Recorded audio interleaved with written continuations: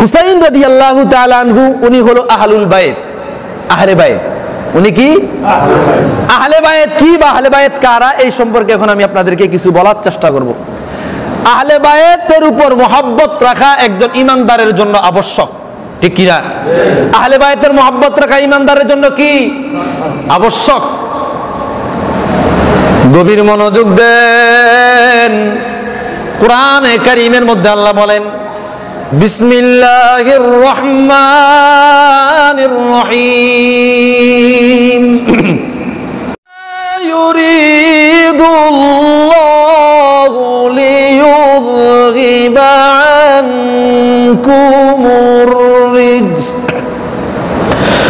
আনকুমুর রিজসা আহলাল বাইতি ওয়া يطهركم تطهيرا। সুবহানাল্লাহ। পবিত্র কোরআনে আল্লাহ বলেন, নিশ্চয় আল্লাহ রাব্বুল আলামিন ইন্নামা ইউরিদুল্লাহু লিইয়ুযহিবা আনকুমুর রিজসা, আল্লাহ রাব্বুল আলামিন ইচ্ছা করেন যে আহলে বায়তের কাছ থেকে নাপাকি দূর করে দিতে, অপবিত্রতা দূর করতে এবং তাদেরকে পুত পবিত্র করে রাখতে। সুবহানাল্লাহ। ওয়ায়ুতাহিরকুম তাতহীরা, তাদেরকে পুত পবিত্র করে রাখতে। বলে কিভাবে? এইবার আমি আপনাদের কাছে বিস্তারিত কথায় যাচ্ছি, আহলে বায়েতের কথায় আসব। আহলে বায়েতকে আল্লাহ সমস্ত খারাপি থেকে হেফাজত করবেন, সমস্ত নাফাকি থেকে হেফাজত করবেন, সমস্ত গোস্তাখি থেকে হেফাজত করবেন। আহলে বায়েতের একটা সামান্য ঘটনা আমি আপনাদের কাছে বলে তারপরে ইনশাআল্লাহ মূল কথায় যাব। আমার বাবাজিরা, একটা কিতাব, উর্দু কিতাবের মধ্যে আমি পড়েছিলাম, একটা ব্যক্তির একটা মদের দোকান ছিল। কিসের দোকান? কোন কারণবশত ওই ব্যক্তিকে জেল হাজতে নিয়ে যাওয়া হয়। জেল হাজতে নিয়ে যাওয়ার পর ওই ব্যক্তির বড় একটা শাস্তির রায় হবে।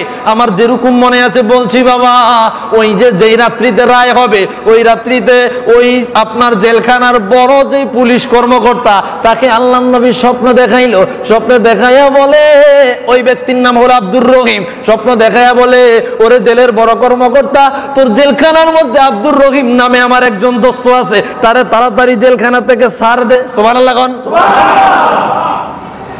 পরের দিন সকাল বেলায় জেলখানায় আসলো, আইসা আব্দুর রহিম নামে ব্যক্তিকে তালাশ করলো। তালাশ করার পরে খুঁজে বের করলো, বের করিয়া কয়, তোমার নাম আব্দুর রহিম? বলে হ্যাঁ। বলে কি কারণে জেলে আসছি? আল্লাহর রাসূল তোমার ব্যাপারে সুপারিশ করলো। কারণ কি? কয় আমার তো কোনো আমল নাই, আমার কোনো নেক আমল নাই। ও আমার মনে হয়েছে এই ব্যক্তি একটা হত্যা করেছে, মার্ডার করেছে। মার্ডার করার কারণে এই ব্যক্তিকে জেলখানায় হাজতে আসতে হয়েছে। আল্লাহর নবী স্বপ্নে দেখার পর জেলার ডাক দিয়া কয়, আব্দুর রহিম, তুমি খুন করিয়া জেলে আসলা। জেলে আসার পরে আল্লাহর নবী তোমার মতো একটা খুনির পক্ষে কিভাবে উকালতি করলো? বলে তোমার আমল কি? কয় আমার কোনো আমল নাই। বলে কও না কোনো আমল কি? বলে তেমন কোনো আমল নাই। মদ ব্যবসায় আর কি আমল থাকতে পারে? তবে আমার একটা কথা মনে বললো। বলে কি? আমার এই জায়গার মধ্যে ব্যবসা পাড়া ছিল, বিভিন্ন নারীদেরকে এখানে আনা হতো, ব্যবসা বাণিজ্য করা হতো। আমার এই জায়গার মধ্যে একজন বৃদ্ধা মহিলা ছিল। ওই বৃদ্ধা মহিলা মহল্লায় মহল্লায় ঘুরিয়া ঘুরিয়া সুন্দরী যুবতী নারীদেরকে এই জায়গার মধ্যে আনতো। একদিন একটা সুন্দরী কন্যাকে আনা হলো। সুন্দরী কন্যাটা অনেক সুন্দর। ওই কন্যাটা খাবার অভাবে ভিক্ষাও করতে পারছে না, খাবারও পাচ্ছে না। বৃদ্ধা মহিলা গিয়া বলল, তোমার আমি এমন একটা জায়গায় নিয়ে যাবো যে এই জায়গার মধ্যে গেলে তোমার খাবারের অভাব হবে না, তোমাকে অনুদান দেওয়া হবে, সদকা দেওয়া হবে না, তোমাকে সাহায্য করা হবে না, বরং তোমাকে টাকা পয়সা দেওয়া হবে। বলে কি কোথায়? তো নিয়ে গেল, ওই জায়গার মধ্যে নিয়ে আসা হলো। আমার বাবাজিরা, মদ পান করলে মানুষ পাতাল থাকে, একটা মদ করের সাথে ওই সুন্দরী কন্যাটাকে ঢুকিয়ে দেওয়া হলো। যখন ওই নাপাক অবস্থার মধ্যে লিপ্ত হতে লাগলো, ওই মহিলাটা চিল্লান দিতে লাগলো, চিল্লাইতে চিল্লাইতে ওই মদখোর তাকে ছাড়তেছে না। এই চিল্লানির আওয়াজ শুনিয়া আব্দুর রহিম মদের ব্যবসায়ী দৌড়ায় ওই রুমে যায়। রুমে যাওয়ার পরে কি হইলো, ওই মহিলাটার কান্না দেখিয়া জিজ্ঞাসা করলো, তুমি কে? কই আমি অমুক জায়গা থেকে আসছি। বলে কি কারণে আসছো? বলে একজন বৃদ্ধা মহিলা আমারে সম্পদ দিবে, আমারে খাবারের ব্যবস্থা করবে বলিয়া ফসলা এই জায়গার মধ্যে নিয়ে আসছে, আমি এই কাজের জন্য না। তবে আরেকটা কথা বলে রাখি রে ভাই, আমার এই কেবল একটাই পরিচয় না, বরং আমি একজন আওলাদে রাসূল। আব্দুর রহিম ডাক দিয়া কয়, আমি মদের ব্যবসায়ী, মদের ব্যবসা হওয়া পরেও আল্লাহ নবীর আওলাদ, আহলুল বাইতের আওলাদ, ওই ব্যক্তির সাথে ওই মহিলার সাথে কোন নাফরমান নাপাক আচরণ করবে এটা আমার সহ্য হয় না। সাথে সাথে আমার হাতের মধ্যে একটা ছুরি ছিল, ছুরি নিয়ে ওই মদখোরে আমি ঢুকাইয়া দিয়া সাথে সাথে মদখোরটাকে আমি হত্যা করে ফেলি। সুবহানাল্লাহ। আমার বাবাজিরা যে কথা বলছিলাম, আহলুল বাইতের আল্লাহ রাব্বুল আলামিন খারাপি থেকে হেফাজত করবে, ঠিক কি না? নাপাকি থেকে হেফাজত করবে। এই কথা এজন্য বলছিলাম, যারা আহলে বাইত এদেরকে আল্লাহ পবিত্র রাখবে, কোরআনে কারীমের ভাষা, এদেরকে আল্লাহ পবিত্র রাখবে, এদেরকে অপবিত্র করবে না, এদেরকে অপবিত্র রাখবে না। এখন বাবাজিরা আহলে বাইত কার? সম্মানিত আমার বাবাজিরা, আমার গভীর মনোযোগ দেন। একটা হাদিস আমি আপনাদেরকে বলতেছি, যে হাদিস শরীফটা মুসনাদে আহমদের মধ্যে এসে, তিরমিজির মধ্যে এসেছে, তিরমিজির মধ্যে 3871 নম্বর হাদিসের মধ্যে আনা হয়, কানান আন উম্মি সালামাতা قالت كان النبي صلى الله عليه وسلم عندي وعلي وفاطمه والحسن والحسين فجعلت لهم خزيرا فاكلوا وناموا وغطي عليهم عباءة او قطيفة ثم قال اللهم هؤلاء اهل بيتي اذهب عنهم الرجس وطهرهم تطهيرا سبحان الله।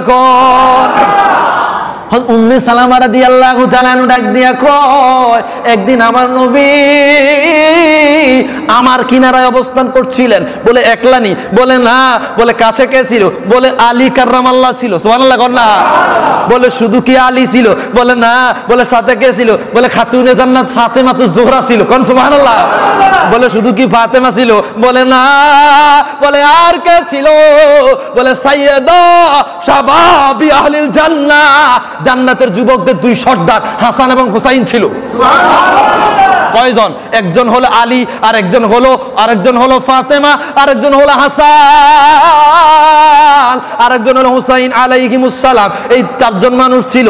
এখন আল্লাহর নবী কি করলেন দেখেন, তাদের কিনারায় উম্মে সালামা আমাদের আম্মাজান কিছু খাবার বানাইলেন, তারা খাবার খাইলেন, তারা ঘুমাইলেন, একই চাদরের নিচে ঢুকলেন। ঢুকার পরে অন্য রাওয়ায়াতে আছে আল্লাহর নবী